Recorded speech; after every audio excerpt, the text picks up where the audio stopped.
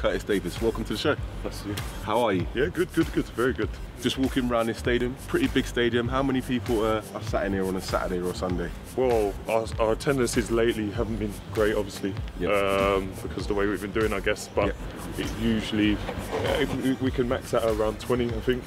But I think the stadium, holds around 33 or something like that. Okay.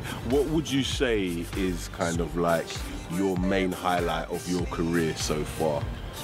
Without a doubt, as minor as it might seem to people, when winning the league with Luton. Yeah. Winning League One, because it was my first season professional football. And like I say, to win anything, a lot of people can play 20 years in their career, they might never win a league title. So at least I've got that in the bank, and like I say, a league title, and I got the player of the division. So it was a good start to my professional career. What defender have you looked at and maybe modelled yourself on growing up? I don't know about modelling myself on him, because he's a different league to me, obviously. But Rio Ferdinand. Yeah. What makes him so good?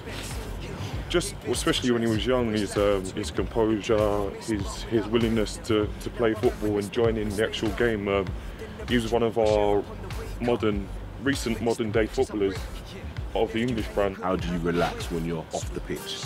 Off the pitch, a lot of the time is spent with my little girl, really. I think regardless of how football's going, regardless of what's happening around you, she puts life into perspective. You're known for your honesty when talking to the press.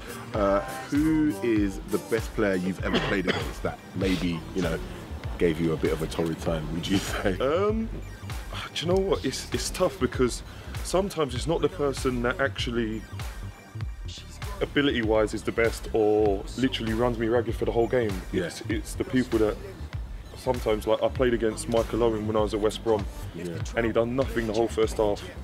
He scored with his first touch second half, scored again 5 minutes later. End of news. Good night. Yeah.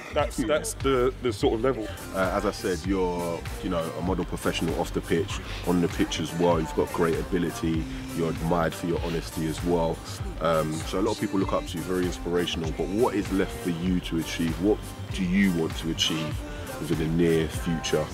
Or do you not look that far ahead? You just take every game as it comes?